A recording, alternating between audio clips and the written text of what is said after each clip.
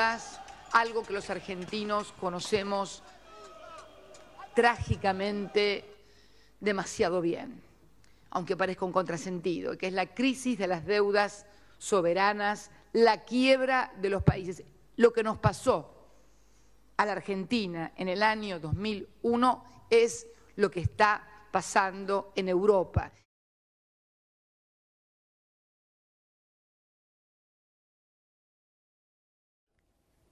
The majority today in the United States and in Western and Central Europe is a hopeless situation.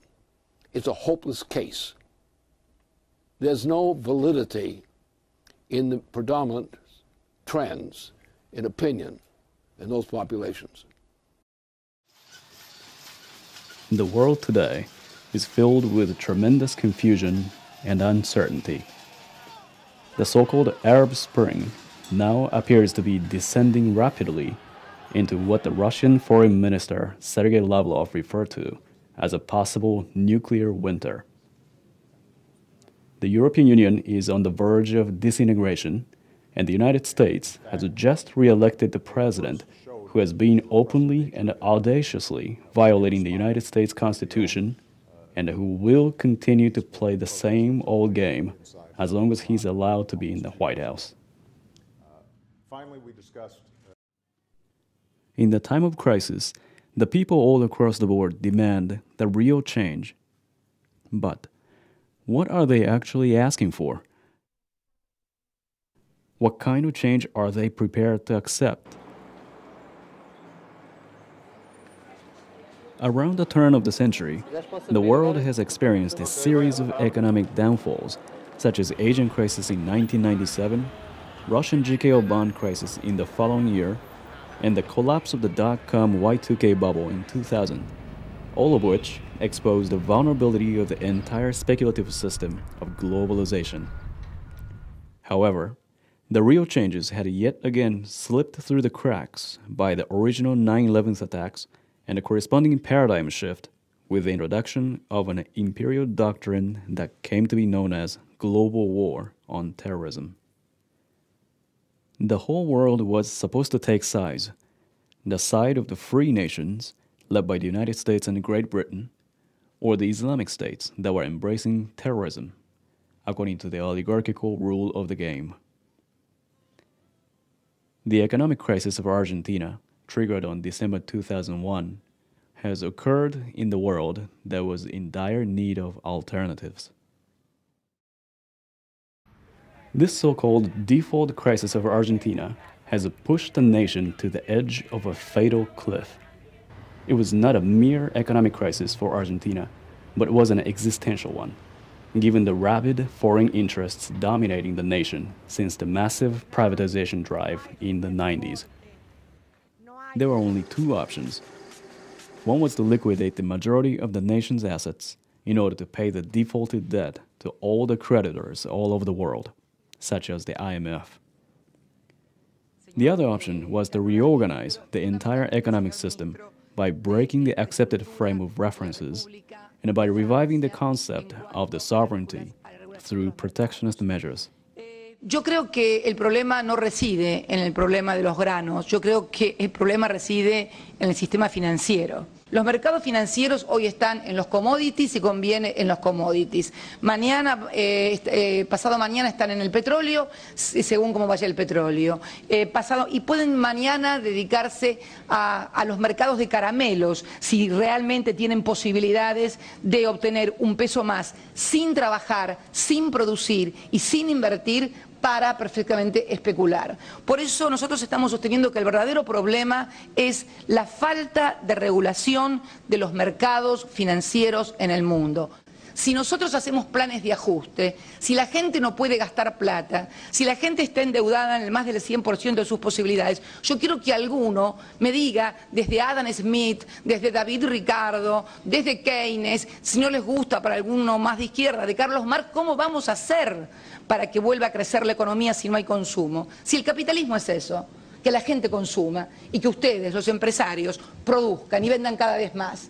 Este es el tema, esto es lo que está fallando. O sea, lo que estoy proponiendo, ¿quién me habría visto de mis épocas universitarias ahora? Estoy proponiendo volver al capitalismo en serio, porque esto que estamos viviendo, señores, no es capitalismo. Esto es un anarcocapitalismo financiero total, donde nadie controla a nadie. Y para finalizar, si uno ha probado ya durante 3 años determinadas medicinas y con determinados médicos y el enfermo se agrava cada vez más, ¿no será que habrá que cambiar de médico y de medicinas e intentar otro tratamiento? Esta es una cuestión de pura lógica. Intentar resolver los problemas de la misma manera con la que fueron originados, decía Einstein, que es de gente no demasiado cuerda. Déjenme que esta vehemencia es un poco la pasión y las ganas de solucionar los problemas. Muchas veces hay que afectar a intereses, eso sí, que esta es la otra gran definición y con esto quiero terminar. Es cierto que muchas veces para solucionar determinados problemas hay que afectar intereses e intereses que son muy poderosos, pero yo me atrevo a decir que es mejor enfrentar esos intereses minoritarios pero poderosos antes que más adelante enfrentar la furia de la sociedad. As Argentina continues to gain momentum through its successful debt restructuring and the public investments into national programs such as Atucha 2, nuclear power plant completed in 2011, and the historic launch of the Argentine satellite SAC-D Aquarius in collaboration with NASA, the opposition has grown more fierce and desperate internationally. One of the most blatant assaults on the nation of Argentina has taken the form of the vouchers. While 93% of all the bondholders from the era of the crisis have accepted the debt restructuring and the massive cuts, 6 to 7% of them have been demanding that Argentina pay them in full with the interest. Elliott Capital Management, a hedge fund owned by billionaire Paul Singer, is a case in point. Singer purchased the Argentine bonds at pennies on the dollar at the height of the crisis and refused to participate in the restructuring of 2005 and 2010 so that he can make a fortune by means of extortion at the expense of the entire nation of Argentina. On October 2012, NML Capital, a Cayman Islands-based hedge fund tied to Elliott Management, made a Ghanaian court issue an order to detain an Argentine flagship, Libertad, docked at the Ghanaian port of Tema. Despite the fact that the vessel, as a military asset, is protected by immunity granted by the Vienna Convention, Libertad has been forced to remain at port indefinitely. Singer demands that Argentina pay $20 million in order for the ship to be released. At the same time, NML Capital managed to get New York judge Thomas Grisa to order Argentina to pay the vouchers the sum of $1.3 billion. This ruling was immediately denounced by the Argentine officials as well as those who are part of the restructuring, such as Bank of New York Mellon, and those currently holding the restructured bonds. The financial minister, Herman Lorenzino, called this ruling a form of judicial colonialism and vowed never to pay the vouchers. This case reveals the nature of the present global situation. What kind of world are we living in today, in which one man is allowed to threaten an entire nation by mobilizing legal courts all over the world in order to seize any asset that belongs to that nation? A simple fact is that the British Empire still exists and operates, as it's always been, from the standpoint of destroying the sovereignty anywhere in the world.